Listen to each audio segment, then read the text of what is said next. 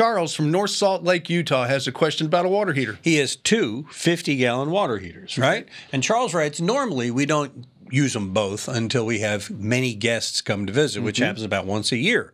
Is it okay to drain one, turn off the gas, and let it sit till we need it? What say you? No, it's just going to grow all kinds of nasty junk in there. You either keep it at temperature, keep it full of water, or you get rid of it. Now, if you don't want to keep that one going all the time, you keep one of the water heaters, dump one of the other ones, or just get rid of it, and use a on-demand backup booster coming out of the one water heater, so when your guests do come, that thing will kick in, and it'll be a preheat as the tank goes and a post-heat to bring it all the way up to temperature, and you'll have unlimited hot water, and you don't need to keep the tanks going. I have that exact system in my house. Didn't even know there was such a beast. Okay, so a plumber can put that in. Oh, yeah, it's just an on-demand water heater. It's just coming out of the tanked water heater. All right, talk to your plumber.